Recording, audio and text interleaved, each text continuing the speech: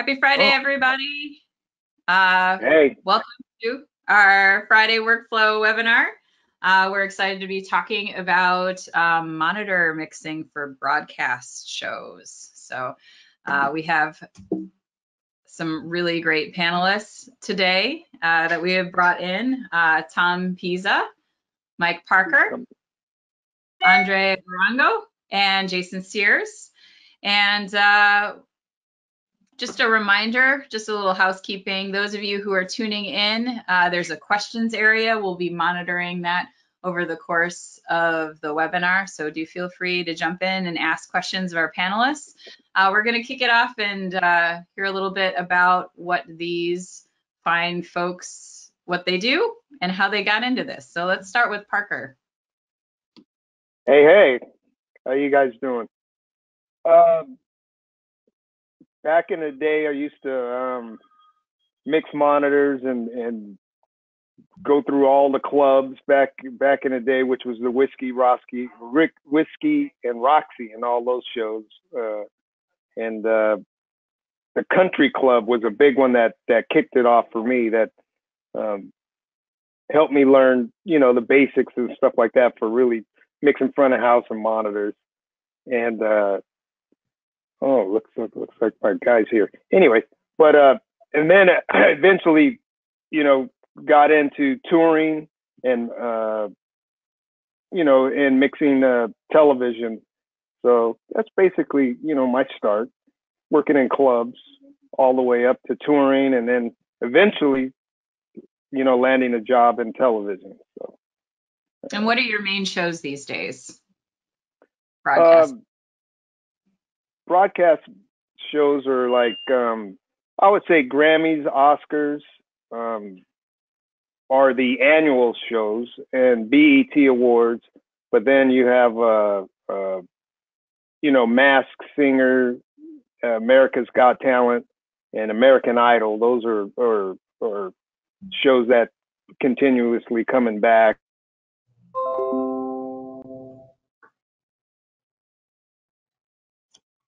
Uh-oh. Every year, so. Okay. Cool. A couple that I do. Nice. So, All but right. they keep me busy. They keep me and crazy. Sorry. All right, Tom, you want to jump in? What's and then your? There's what other shows do I have? You have a lot. Tom.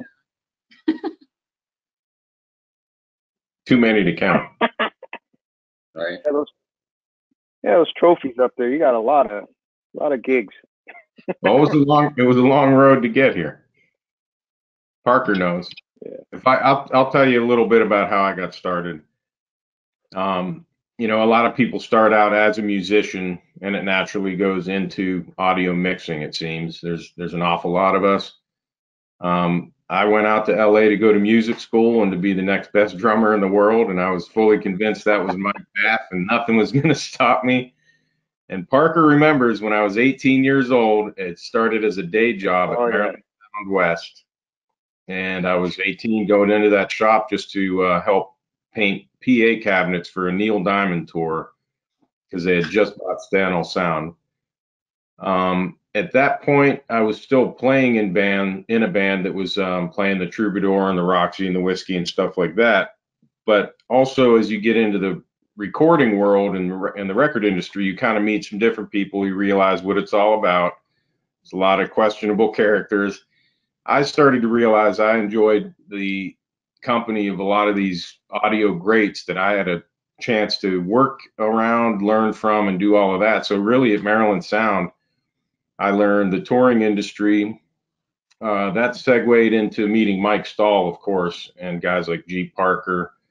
And when Mike Stahl went over to Audio Tech, kind of a long road to get to there. But once I did get there, that's what the TV audio portion of my career started. And, you work your way up from the bottom, and you're coiling cables and pulling feeder and loading trucks and doing everything else. And then somebody hands you the keys one day and tells you to mix some act and do something, or can you do this show? You think you can mix monitors, and you say yes. No matter what, you say yes, and you take the plunge and sink or swim. And pretty much, you know, a lot of people ask, what school do you go to learn what you do? And it's the school of hard knocks. The way I came through it and the way a lot of us did, you learn from all of the greats that came before you. You keep your mouth shut, you keep your composure and your humility. You take every day as a lesson of learning something new, and you just get better and better and better at it. And before you know it, you're, you know, mixing some broadcast monitors for on a broadcast that's going out to hundreds of millions of people. So it's an odd, windy road that gets you there, but if you keep your eyes on, you know, what you're doing, and that's all I can say is a lot of hard work and a lot of don't get down on yourself. Take every day as you're learning, and you know. But that's it. So I guess to end it, I would say, yeah, I wound up being a monitor mixer on a lot of recurring shows each year, like Grammys, Oscars, Super Bowl. They happen each year. I hope they all come back and eventually start to happen each year. It's been a really odd year for the entertainment industry and for any venue-based type, crowd-based, you know, industry. But those are the shows that are my bread and butter now, and I've had some success with them. And it's all these people I get a chance. They're like a family. You know, the crews that do the show are like a small, tight-knit family, and I really appreciate it. I miss it right now, but you know, that's it. Yeah, we all do. Right on. Andre, do you want to jump in? How did you get into this? Like Tom, I started, I was a bass player and got tired of paying for rehearsal studios. So I started my own rehearsal studio and ended up with 10 rooms and did that for, I don't know, 10, 12 years. And then I ended up at Center Staging. And at Center Staging, I kept going over to Audio Tech to rent gear, and that's where I met Tom Pesa and all the guys. And it just took progression of time, and eventually I ended up over here at Audio Tech, where I became a project manager, one of the monitor mixers, and also the techs for, I've teched for Dave Velty. That's how I first started, was teching for Velty. And then after that, it grew into teching for Velty and for Parker. And then I started teching for Pesa as well. In fact, one of my first shows was Pesa wanted to tech for me, which was awesome. And it was with Gugush. And the saxophone player dove his microphone into the wedge and it fed back. And when I looked back at everybody, there was like, what, 10 people sitting next to Tom, and they all applauded at me. Yeah. Yeah. But yeah, that was. But then after that, I think a year after that was around 2000, 2001. I ended up working full time for Audio Tech and became a project manager over here. Cool. Jason, how did you get into this? I was always around music and production. My dad was a musician. He toured. He was an MD. He played trombone classically, and he's a music educator. So I was always around it, and so growing up, I just kind of was always around this certain type of around stages and players and stuff. I started off, I was playing drums as a kid, and you know, thought that was going to be the thing. Went to school with a bunch of like really good drummers and good musicians, and figured out that probably wasn't going to be the thing for me. And so I got into production. Did a bunch of corporate stuff for years, you know, doing a little bit of this, a little bit of that, but really focusing on audio. And when I was trying to make the change out of the corporate stuff, I ended up talking to a family friend of mine, and he actually put me in contact with Mike Parker. this a little ways back. So, you know, I called him like every week for like 8 months or something. Finally, a show popped up, and he's like, "Well, let's see what we could do." I got on that show, and then so he was the first guy I ever teched for on a television show, and after that, that was a wrap. You know, we got on other shows. We did The Voice together, started that one up.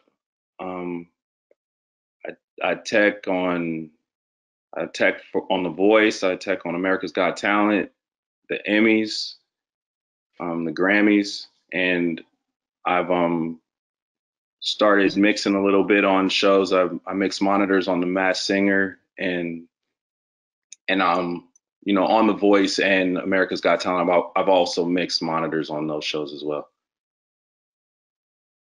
Okay, perfect. Well, actually, it's kind of great with this conversation that you all have worked together, because with these large scale shows, especially the award shows, it's clearly there's a lot to do. So can you elaborate on some of the roles? So what is, like, Andre, you mentioned you're a project manager, there's the monitor mixer, there's the monitor tech. What are the responsibilities for when you're in these different roles? So it starts off as being the project manager, where I'm getting all the information from producers. And from there, I get drawings and everything. I build my list for the show and what our PA needs and our monitor needs are. And then from there, we take it to the show, build it, tech for, you know, and then my job starts as a tech on site, but also I have to project manage the show still. So that sometimes it takes away from my teching ability if I have to go take care of a problem. Parker likes to call it I'm CEOing at the time. Yeah, CEO. But it's just me carrying the project through from beginning to end. And in the middle there, I end up with everybody on the show. And as artists come on, I'm still, you know, adjusting what the show needs are. And that's when it starts to take me away from my teching job. But now that we have 2 techs mostly on shows, the other tech, like if it's me and Jason on a show, teching for Parker, for instance, Jason can take over the stage while I'm gone dealing with a fire somewhere else. Then I'll come back and resume with everybody. All right, so Jason, do you want to elaborate on what are the monitor tech duties? Like when does your job start and what are you responsible for? Usually we come in on pre-cable day, which is a day before the main ESU, which is like the main setup days. And the monitor tech's going to run all the cable and infrastructure that has to get put in for monitors, which is, you know, everything from downstage wedges and upstage wedges in multiple places of the stage, putting up side fills, working with if there's two stages. So on some big shows like the Grammys, there's 2 stages. So there's an A and B stage, and so there's teams that work on these both stages. We get together and try and figure out placements for things. A lot of the shows we've done for years, so it's, you know, remembering how we did it the year before. Also setting up the in-ears and getting all the packs ready and getting all the transmitters and everything, working with the radio guys, to Soundtronics, to get the our frequencies, making sure all our channels are clean. And that's usually just like a first day thing or first couple day thing, just trying to get all the infrastructure and everything up and going, making sure that our mixers are all set and they're in their positions and they're happy and ready to go. Okay. And then Tom and Parker, as the monitor mixers, how do you, what are your duties? And then, when you have multiple stages, how does that work out between two monitor mixers? Well, starting off, you basically have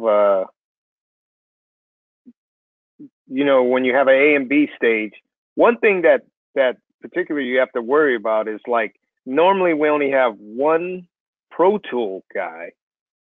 So a catchy thing is if Tom has Pro Tools on A stage and I'm segueing into Pro Tools, you got to keep your Pro Tools muted. That's like a big thing. For me, it's keeping your Pro Tools muted until 5, 4, 3, 2, 1, and you open up, for your performance. That's one thing you got to look out for. But and plus Pesa, you could elaborate on when you're working with the A/B stage. Sometimes you have one performance taking up the whole stage. So sometimes you have to dial in submix side fills or something like that, or downstage wedges for artists. Or if they're in-ears, sometimes you have to send an in-ear mix to a certain individual and make it work that way. So, it's very interesting. So, yeah, I mean, to just expand on that one, I feel like what we witnessed right before everything just kind of stopped, the shows, every year they were getting bigger and bigger and more ambitious. Production was just kind of hell bent on making every massively complicated performance that you could imagine, which with mashups and different people coming in and out. So really, when it's a full stage like that, Parker and I have a lot of back and forth, a lot of interconnectivity that we also have to have a lot of trust. When you're dealing with your artist on your side, but it's a full performance and he's got his artists, like he said, you're creating mixes for him to send as a complete package over to somebody on his side, just so they can reference what's going on the other. It gets very complicated, but you have to just keep housekeeping it. And also, Jason and Andre, from the console through us on down to the deck is one just seamless extension, one after the next, of people that all have to keep that housekeeping really. Right. They're the ones down there at the end of the day. They see the expression on the artist's face when something's either right or wrong. And in a situation like that, which also this segues into something like a sound check and a production timeline, they're very ambitious. They want this stuff to happen ASAP. They want 20 people to be on stage that have never rehearsed a full run through of a song and just bam. So those guys down there running interference and dealing with artists, it's quite a, I don't want to say a tangled web, but there are a lot of moving parts to it that everybody has to do they have to execute their job well, but also, like I said, that trust that you have that, look, that guy's got my back. I know he's going to come through with it. He's going to mute when I'm unmuted, etc. It's very, that's probably the biggest thing about it, is a lot of trust. And the fact that we've done this together a long time, there's a lot of right. I know what Parker's going to do, and I can bank on it, and I can rely on it, and Andre and Jason and guys like that. So yeah, I have one experience where actually Pesa took over the show for me, which was the ACM, but a certain gentleman was my deck person at the time, and we had 3 artists on a satellite stage that segued into a really big artist, which was, it was like George Strait, which had like 10 mixes. And then we segued into, I think it's Jimmy something Johnson. I forgot his name. But anyway, what happened was you have that certain individual that was on the deck taking ear requests had like 8 mixers around him, and he, just you got to be able to manage, people in general. Just start with your people skills. But man, that becomes a mess, a total mess. And Pisa, you've seen it before. Even when when we had what was it, last year at the Grammys or earlier this year? I think you had didn't you have the smorgasbord of engineers around you that you have to manage?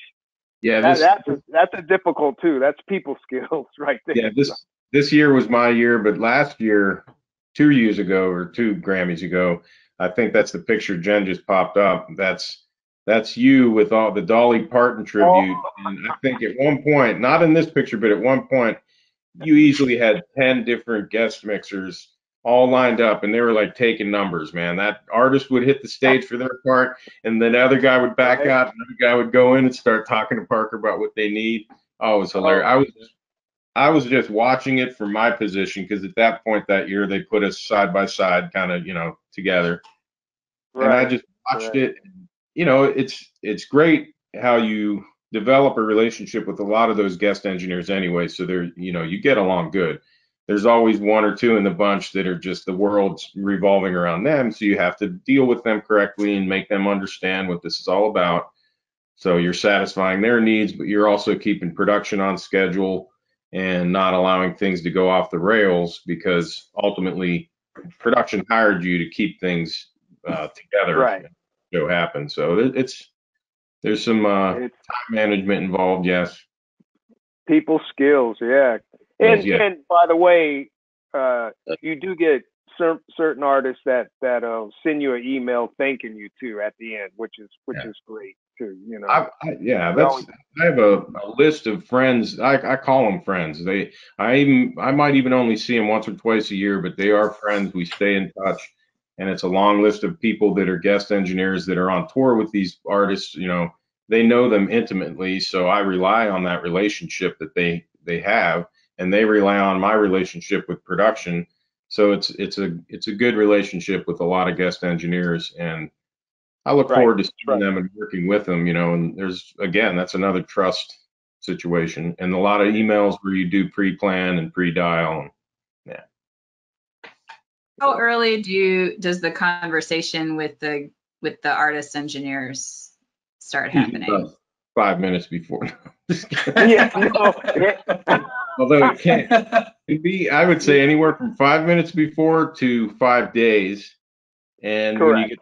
sometimes you get the real go-getters where they got one artist and they live and breathe that artist, and they don't leave any I undotted or T uncrossed. They'll get a hold of you 2 months ahead of time to start talking about how the performance is going to be, and you don't even know what the stage looks like yet or anything. Right. But I have to give them props. They have their artist in mind, and so you could be a month out answering emails about a 5-minute song on a 20-act show. Yeah.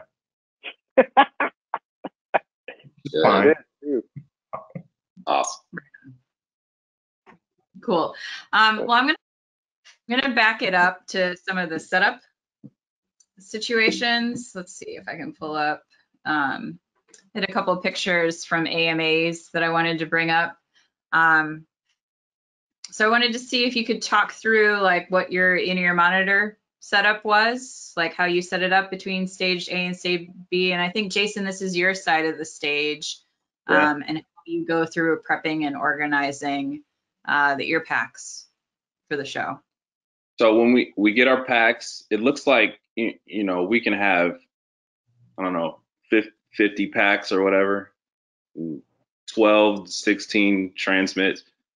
And we get our list of acts, and we figure out who does what act, and then we map out how many players. Talking to the guest engineers, we see how many players are going to be in each act, and then we allocate packs for each one. When I initially set up the stuff, I get all my packs, make sure that all the settings on every pack is the way I'd like it, and the way we want to do it for the show. And then I put all of the frequencies into the Q mode so that every pack can be any pack at any given time. So I don't have to, like, if I'm looking around for ear channel 3, I don't have to fish through 50 packs to find 3. I can just pick up one pack, no matter what it is, go through the queue and make it that. And then we have these tins, and we'll fill the tins according to the act. So a lot of times the guest engineers, you know, they want to get their packs early so they can go and get them into their artist's clothes, wardrobe or whatever, so they're not rushing and making sure that everything's all nice and tight and buttoned up. So they'll come and get their stuff early. We can hand a 10 of their packs, and it can be, you know, from 1 to, you know, 12 packs, something like that, for one act, depending. And that's just ears. And so that's usually the process. I definitely use Q mode. I think that the Shure packs are just the best tool for doing, you know, large scale production like this. I really wouldn't want to do a show without them. I really would not. It's kind of, it makes the flexibility is fantastic, and it makes things much easier. And that's a pretty regular award show setup with the packs in Q mode at this point, at least. Every show I do, every single show, even if it's not an award show, every show I do, you know. Oh, really? Okay. So just a general usage. I do it the same way every time, and then I don't have to worry about anything. And it's always easy. I'm all about trying to make it the easiest way, because there's always going to be some variable that has nothing to do with me or audio. You know, it's like, you know, if they change an act, and that act comes right after another act, and if they sometimes the acts will play right into each other, and so you might need to change a channel because these two performers are on the same channel, you know, and if they're segueing right into each other, you can't have two people singing on the same channel. So you might have to change the packs or whatever so that they're not hearing the same mix. And so there's the flexibility is really important. So I always do it the same way. All the guys that I work with, we all do it the same way. Billy McCarge, just, you know, we kind of just we set up the gains and all that stuff inside the packs the same way, and we all use Q mode that way to be able to get around the shows more fluidly. It's definitely a workflow that every show uses the exact same way. Even setting up the monitor console, I think we're all pretty close to how we do that. And yeah, especially with the ears, you know, if something should happen to Jason on a show, I can step right in and go, this is what's going on, because we all have adapted the same workflow, and it's for every show. It's pretty much the same way. Definitely. I think that the relationship between like a monitor tech and a monitor engineer is probably one of the tightest ones in our audio department, for sure, because it's such an extension. When you're back in it, there's so much communication that a monitor tech has to have with, you know, the DGA and you know, lighting and effects and the artists, you know, and then there's a special attention that you have to give the main artist, but you can't forget the band, and all that stuff has to happen on stage, and then you have to convey all these different lines of information to your mixer to make sure that everything stays on track. So being able to communicate well and being able to get along is a huge thing. So, you know, we like Pesa said, we work very closely together, and it's like when you're in the trenches and you're trying to figure something out, you have to have trust that, you know, that the guy that you can't see what he's doing, and you don't know where he is, but there's a problem. You have to know that he's going to be able to get that problem worked out and convey to you, you know, and in a time frame how long it's going to take to get something done, because the world where we work, it's all measured in seconds. So, I mean, I've made things happen with literally seconds to spare, like counting back from commercial. We're already back from commercial and the host is talking and we're still like working on something and walking off stage right where they're cutting to the artist singing. And that's happened, you know, multiple times throughout my career. So it's all you have to be cool under pressure and you have to be able to communicate, and the trust is a huge thing. Yeah. Usually Jason and my position as a tech, we're the last ones to say, yes, we're ready to go. Yeah. And Yeah, true. usually we're the ones that are taking care of all the last. It could be a microphone on the drum kit. It could be a RF problem, even power. And we're the last ones to say, go, we're ready. Yeah, the monitor tech is like the last line of defense, you know, and that's why we know it's good to have good, you know, relationships with all different people from different departments, because a lot of times I'm the last one on the stage before, you know, the camera cuts to that first shot. Right. Yep.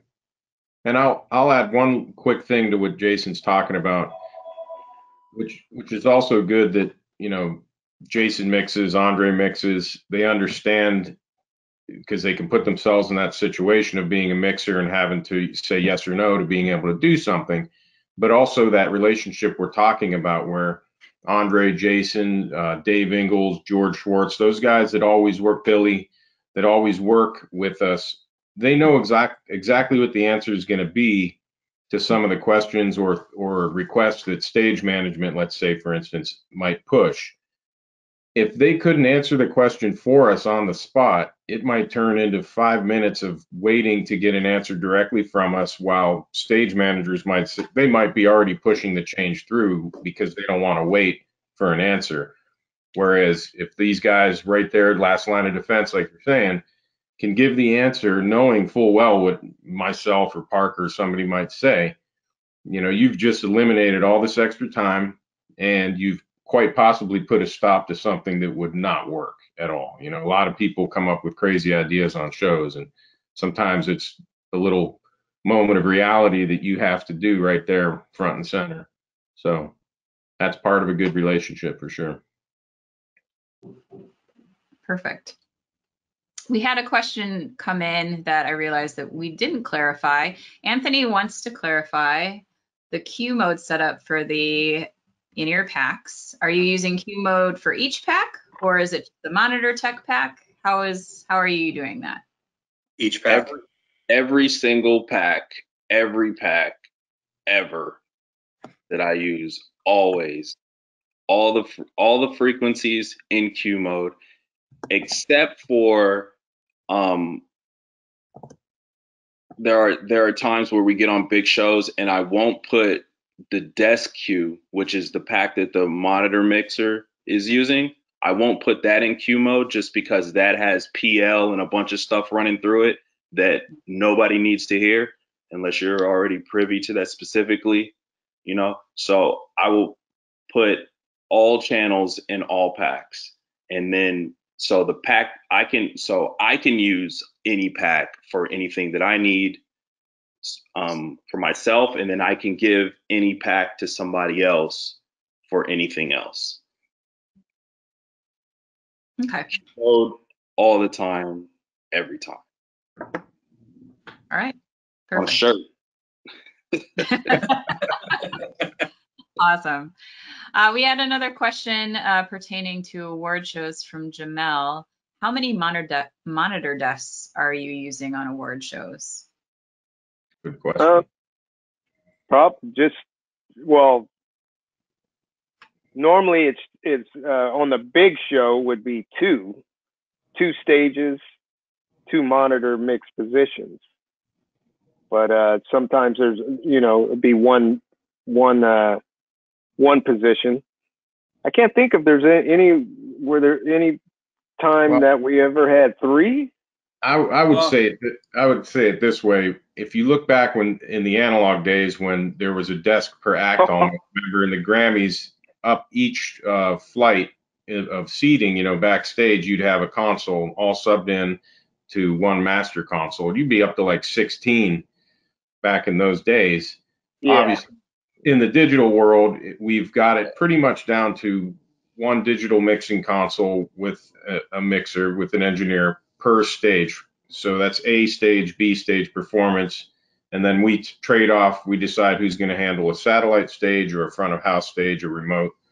But that's pretty much what it's boiled down. Andre, you were gonna say. I was gonna say unless we have a guest engineer show up and they definitely need their own console. Well, usually that's going to be like a huge A+ artist.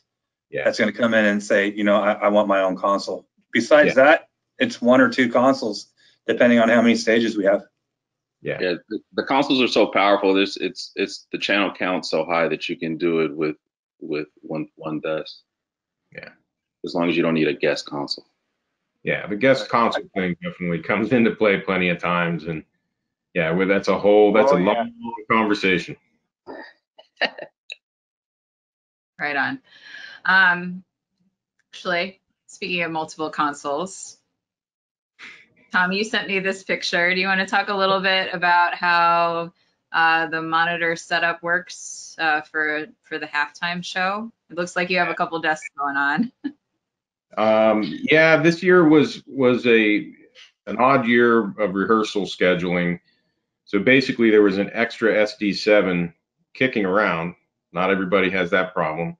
That they said, since it's here, you might as well hook it up and mirror it real time with the existing console that I had. So basically, I had 2 SD7s running fully mirrored, in case you don't just lose an engine, you lose an actual surface. So it was just a big fail safe. That's why that looks that way. Really, that show is done on one SD7 or one SD5 Digico console. And it's a cozy world. I will say that George Schwartz builds, he's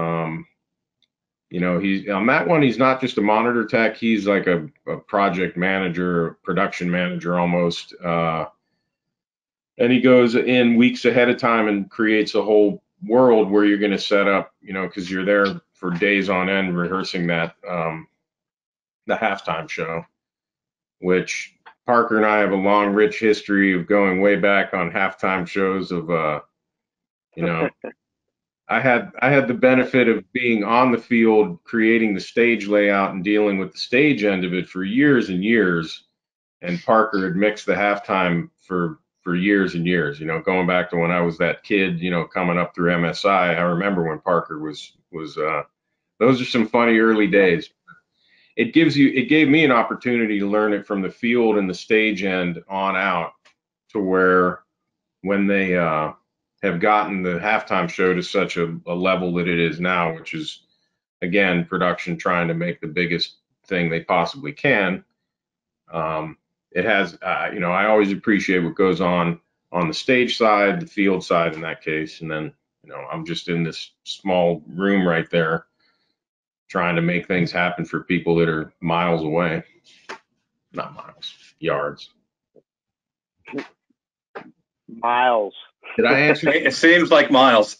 Did I answer the question? I'm not sure. No, that's great. Actually, and since you bring up, like, for the Super Bowl, you're really far away from the field. Like, I know with the Grammys, like Parker and Pesa are way up in like a couple series up, and then the stage is so far away. Like, how do you work out that communication from a team level? Because Jason and Andre, you're really far away from the monitor mixers. I think it goes back to the trust. I mean, we all have PLs and we speak to each other, and I think we have a pretty good idea. I've worked with both Pesa and Parker, and even though their workflow is similar, there are certain different things between the both of them. So I know that you know, one guy's going to want something a certain way. And so it's just trying to make it feel like, even though we're far away in distance, that it's not really that much. You know, there's a lot of banter on PL, and you know, people are cracking jokes all while we're trying to make, you know, these big shows go. And I think that it's all trying to make sure that certain things don't get out of hand, because, you know, Pesa's saying that production's always trying to make the next biggest thing, when it's really just, you know, it's like, all right, it's another show.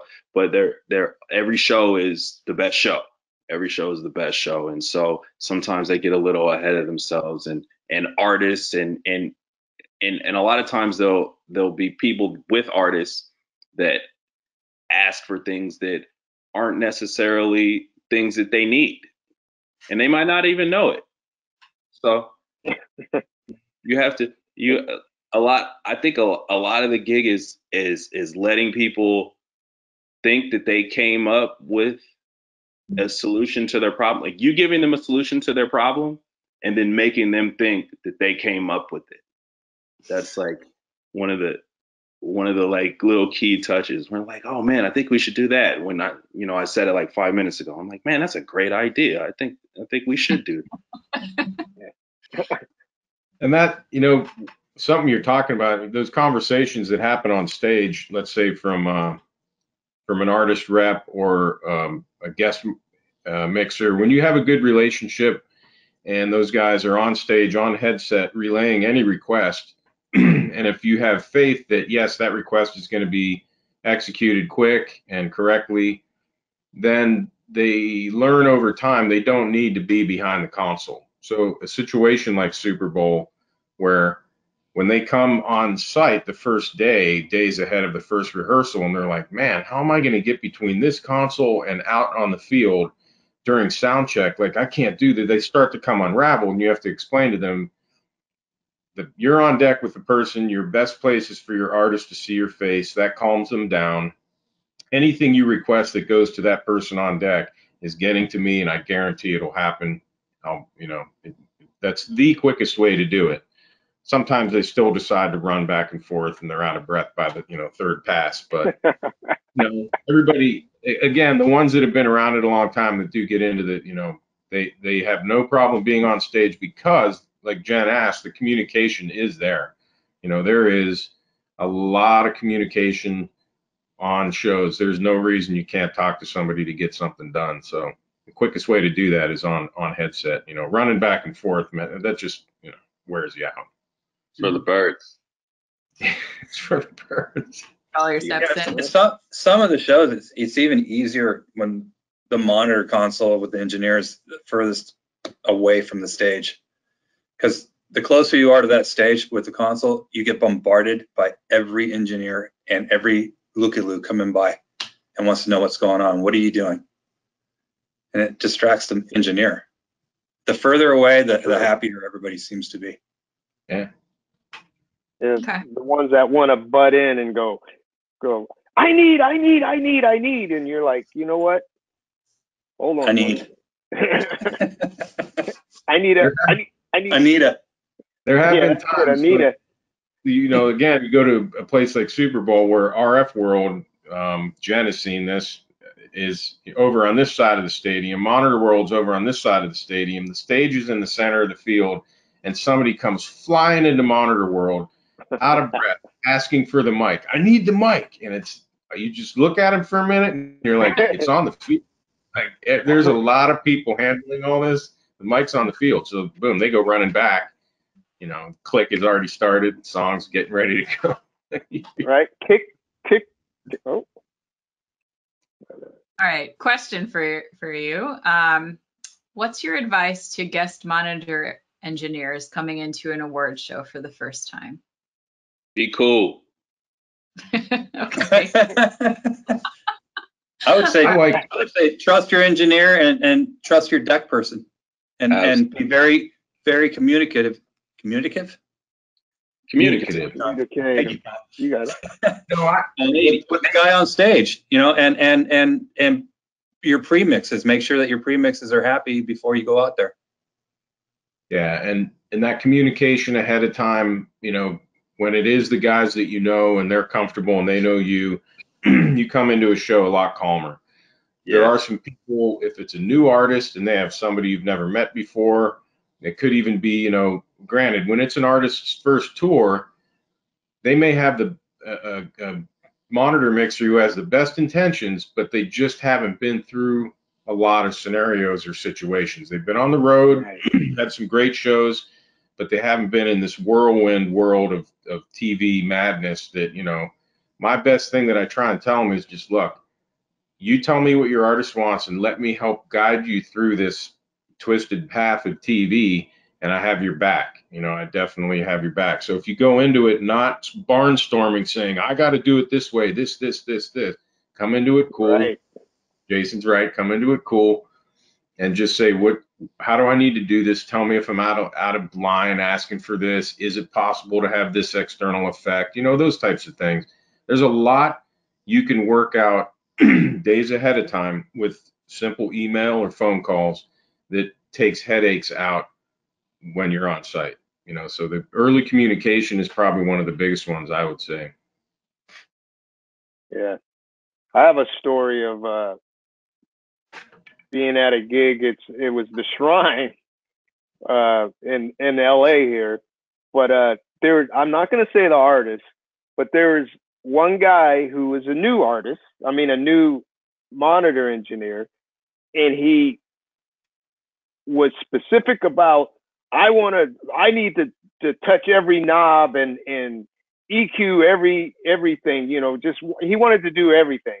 And I was like, normally I don't let people do that, but you know what? I said, you know what? Go ahead. I already have it pre-dialed for you, which we were talking about. We kind of do a pre-dial in advance to help out artists from what we think is a good mix or a good starting point.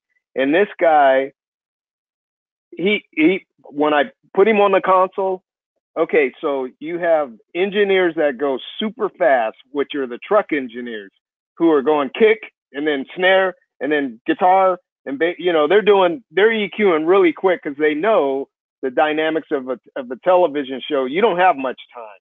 And this guy was on the kick drum when they were on guitars. And he melted down and was like, what are they doing, Bo? They got to slow down. And I finally had to say, listen, take a step back.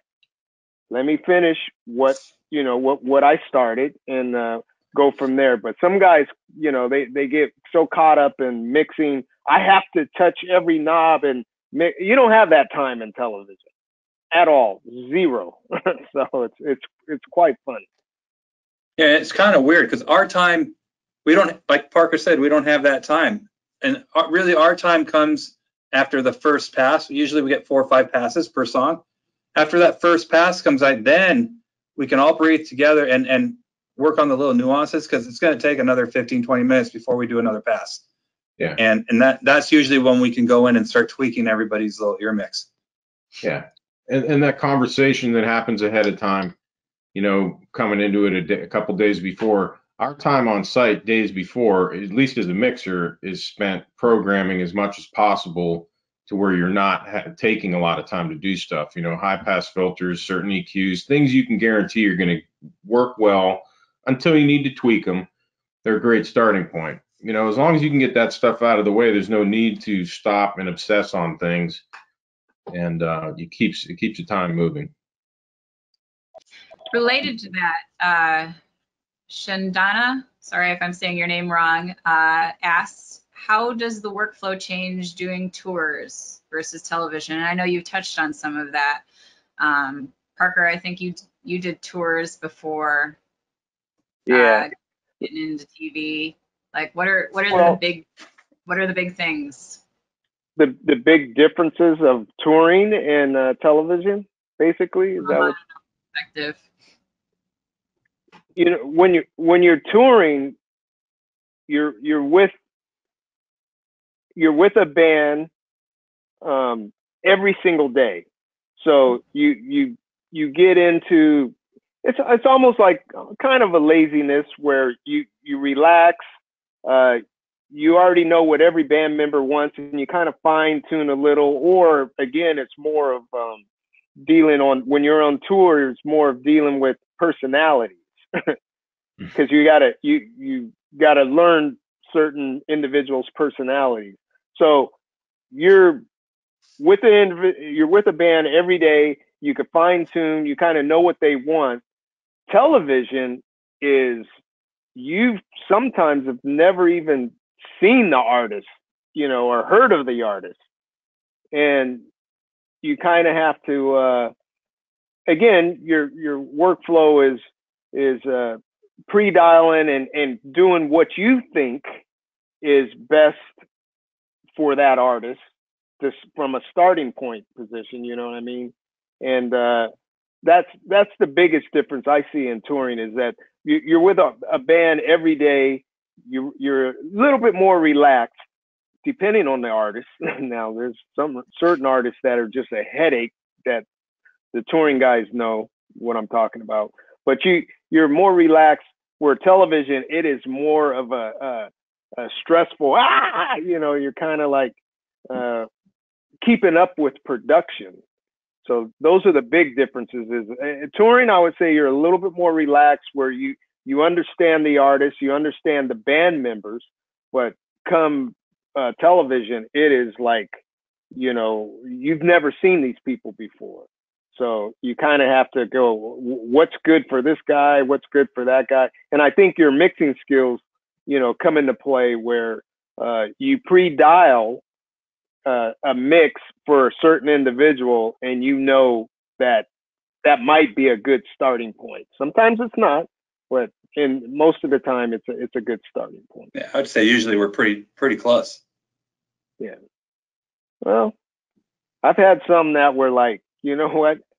I don't want no drums. This is a drummer, so I don't need any drums in my mix. And you're kind of going, oh, okay, well, I could easily, take that out. But you get certain people like that. They're like, or I need the guitar on the left side only, and my guitar, just take it out, because he's loud enough on stage. But anyway, you get certain stuff like that. But those are the big differences for touring and television. Television is more stressful, where you have to really manage your time.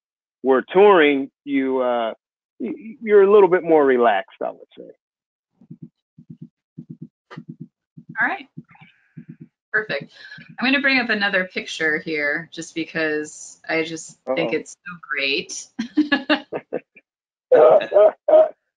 So Jason, you said this was the Emmys. What's happening here? So that's me at the Emmys. I do that one with Parker, and it started off, and I was like, yeah, it's gonna be easy. I'm the only tech on that show. It's a one monitor mixer show. It's gonna be easy. We only have this act where maybe it'll be 3 packs the whole show. Like it's nothing like the AMAs or the Grammys, where we have like a huge rack of transmitters, 12. So it's usually not as involved as maybe the Grammys, usually maybe. And so all of a sudden they're like, well, we have a marching band, and we need to do a pre-record of this marching band. I'm like, all right, well then, I need more packs. Well, how many people are in? It's like, I don't know, it's 30, 40 people, something like that. So we get all these packs down. All of them need generics, which is a blast. Everybody loves that. So what do you mean when you say need generics? What is that for those people? So there's basically 2 type of in-ear monitors. You have the generic kind that are made to fit anybody. You can go and buy them anywhere, like Guitar Center or whatever, they have them. It's more like your iPod buds, but don't use those on the stage. But anyways, those are the generics, and they have a foam tip that comes off that can be taken off and put a new one on to give to anybody. So like this. And then there are molded ears that are specifically molded to your ear. Those are personal molded in-ears. So all these people have generics. So that means I have to take care of them and I have to manage them. So that was after a rehearsal, I believe, where I had to put all the packs and generics on everybody in the marching band, and then after they finished, I had to take them all off. And I did that multiple times throughout the week. And that's what it looked like right when I took it off. And then I had to, I clean it up and clean them and take off the tips and make sure everything's good and nothing's broken, and then do it all over again. I should have sent the after picture, because the after picture looks very nice. No, Andre's going, no. no, nasty. Yeah, that's like people. I think Steve Anderson took that picture. He was like, "Wait, stop, hold on." Disaster. Yeah, it was crazy. All right, so I want to pivot to variety shows and talk a little bit about Jason and Parker. You're both on AGT. Parker, you're at front of house, right?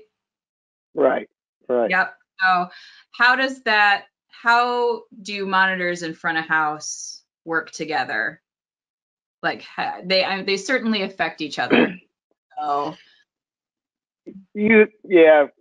learning from an engineer, Patrick Baltzell, you learn from a monitor's point of view. You learn what affects the front of house in different ways. So when you're at front of house, you start hearing, different frequencies and stuff like that might interfere with how you want to mix at front of house. So if there's some low end frequencies and stuff like that that are bothersome, that could be a problem when you're at front of house. You start hearing something that might be taken off and it really isn't. You kind of have to, listen closely or tell someone to maybe high pass certain frequencies to help you out at front of house. So those are little things that you learn over the years of what works and what doesn't work. From a monitor's point of view, you kind of want to have to try and be as clean as possible, meaning your frequencies. Try not to have something super bright that's the high end's bouncing off of a certain set piece versus low end building up, and low end's normally a slow build, so by the time you hear it, it's pretty full on feedback.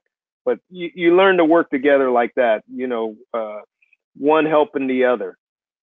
So I'll just say that is really connecting with, if you have a good monitor engineer and you're at front of house, then things lock up quite easily. But if you have a person on monitors and they're not doing a great job, then it could be very difficult for you to mix front of house to get levels that you want. Or either one, you got to get over the monitor mixer, which thus is normally too loud or something like that. I think Jen, you've been to AGT where it's like, we're screaming out at front of house, super loud, but in that situation, it might not be too drastic. So where the monitors might not be too drastic. So go from there. Yeah, at AGT, I'm actually technically slated as a monitor tech, and Jason Badian's the engineer, and then I'm the engineer on the Masked Singer. But I have mixed at AGT, and I know that it is exactly what Parker said. Like a lot of times, you don't need a bunch of low end or high end necessarily coming out of the side fills on the stage, because especially, you know, if there's a dance act or something like that, all they need to know is basically where they are in the song. And because we're in a theater, you'll get energy from the PA, that low end energy, you'll get that from the PA. So you don't need to have a lot of that on the stage. And you also want to make sure that you're not, like Parker said, interfering too much with what's going on out in the house, because you have the judges out in the house, and it's a balance between trying to keep the contestants, people on stage, giving them everything that they need, but not interfering with the what you need to hear out in the house, in the different places in the house, and then not interfering with what's going on in the truck that goes out to people at home. Okay. Some more questions that came in. This is from George Swartz. Georgie. So George asks, do you feel there is more pressure doing monitors than front of house? Dun, dun, dun. You know, that's a good question. I think it's different. It's different. It's a different pressure. Our pressure on stage or as the monitors, I think we have to be up and going now. I think the pressure at front of house is how it's sounding. Right. And I think it's also different because we have communication with the artists on stage, so they're pretty much telling us how it is that they want it to sound in each artist. So we have that communication. Where at front of house, they don't really have that communication, and you have 5, 6, 7 different people telling you how it's supposed to sound. Yeah, you're when you're mixing front of house, you have exactly what Andre said. You have 5, 6, 7 people telling you. You have a studio engineer, the front of house engineer, the management that's saying, oh, it should sound this way, or it should sound like this. And then on stage, the artist is telling you exactly what it needs to sound like in their in-ears or in their wedges on stage. So I would say pressure-wise, monitors is probably a little bit more pressure, I feel, because you're definitely working closer with the artists on what they want, and sometimes you struggle to find exactly what they want in their in-ears, meaning how they want it to sound. It might be nowhere near what you think is good or bad, But so I would say monitors is probably a little bit more pressure intense. All right. Another one from George, which I like this one quite a bit. Why did you guys all choose the monitor end of the snake? Best place to be, man. Because nobody else wanted to do it. I can tell you, I'll answer this one really. Honestly, when I hearken back to those Maryland Sound days where it was a touring business and there were all these great engineers, both front of house and monitor, and everybody was a character. They were all really good mixers, really good engineers. But I always felt when you were backstage or side of the stage at a show, the action, the comedy, just, man, it's like a live wire when you're just around all this stuff actually happening. Being a drummer and feeling the energy of the real acoustic drums on the stage, coupled with you making something out of it, and consoles. And back then it was more wedge oriented than ear oriented. So, you're making a whole world up there with these musicians, and it's just kicking, and it feels good. And then you go out the front of house, and everybody does things different. Everybody's into different stuff. I always felt it was a little detached, a little like, I even called it, I said front of house is like an island. It's an island in the middle of all this stuff. It sounds beautiful. It's all wonderfully done, but it's just a little detached. Things could get a little more serious out there. Nobody's having that much fun, man. Backstage, there's a party going on. There's a lot of people like cracking each other up and making some good stuff out of it. I always gravitated toward that end of it. It can be way harder, you know, it depends on the act and what you're doing. It's challenging. I love, you know, the challenge of it, and it kept my interest. I will jokingly, I said, because nobody wanted to do it. I think a lot of times it's like, here, you go do that, go do monitors. The adage is, oh, monitors, that's a young man's game, you know. But I stuck with it because I literally get a good jolt out of it. I enjoy it. I think, you know, a lot of good stuff comes from that starting point of the stage. So Yeah, for me, I just, from rehearsals to the stage, I mean, it sucked me in. I think it chose me, not the other way. there you go. Yeah, Right. a lot of people go, oh, you know, I mixed monitors before. You know, Yeah. I mixed monitors before for so and so, and you're like, okay, well, why'd you stop? And it's normally because they suck. So, but anyway, I'll tell you, you do have to have thick skin, and you know, yeah, Yeah. put your armor on.